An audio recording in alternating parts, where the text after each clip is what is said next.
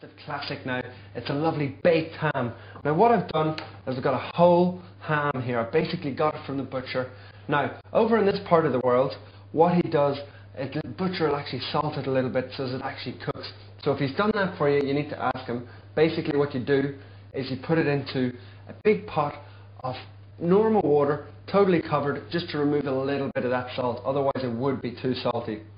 Over in America, or that part of the world, you might be more associated with actually brining it yourself. So you'd get it raw, you just brine it, leave it overnight, maybe 48 hours, and then you'd take it to this stage. So what I've done with this one is actually had a big pot of stock, very light stock, just basically a couple of leeks in there, a couple of onions, and I've really gently poached it for about 2 hours, just really, really slowly ticking it over.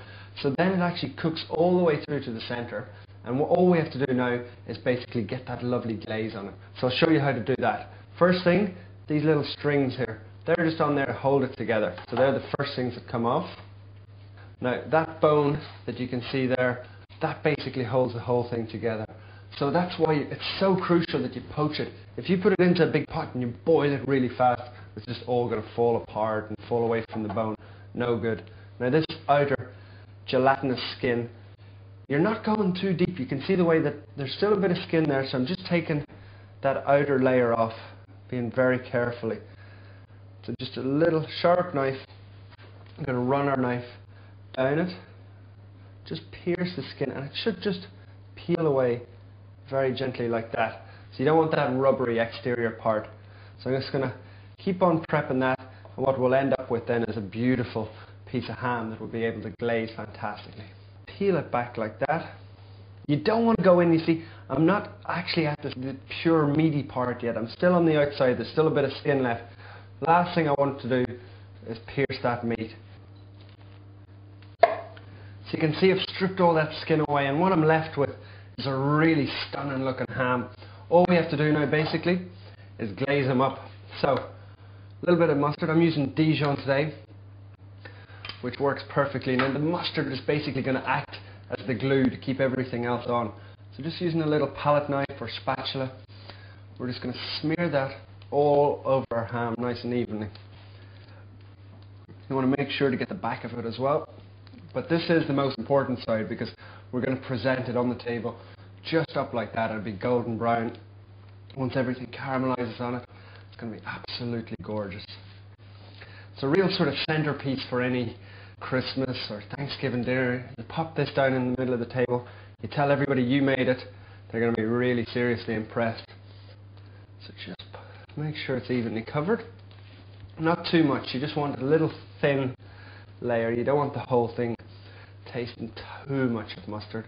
You want that natural ham flavour to come out. So that's looking just about perfect. Now the next thing goes on there. You want to do this basically using your hand. So basically brown sugar, sprinkling it evenly over the ham. Now you see that the mustard is catching that and it's ensuring that it sticks. That's what I meant about the glue. Sugar's the part that's going to caramelise and give us that lovely golden brown ham that we really do associate with Christmas or Thanksgiving. So, generous with the sugar.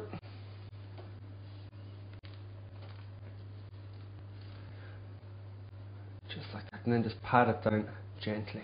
Now once the sugar's on there, the mustard's on there, we're going to do a little trick with a very, very sharp knife. Now what you want to do, watch this carefully, is we're just going to score it.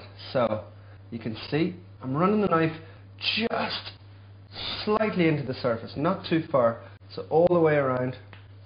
You're only going in about maybe 1/4 of a centimetre at the very most, all the way up, and now we're going to zigzag it across the other way. And what you see is it gives it a really nice effect, just like that. Now, next part that we're going to do is our cloves.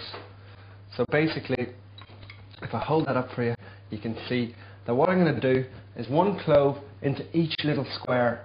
So, 1 in there. And I'm telling you, once you put this into the oven, and you smell that wonderful smell of the cloves blending in with the mustard and the sugar, I'm telling you, you're going to be really, really impressed. it'll smell absolutely sensational. So you're going to work our way all the way up there, putting one of those little cloves in each square. It's starting to take shape fantastically now, isn't it?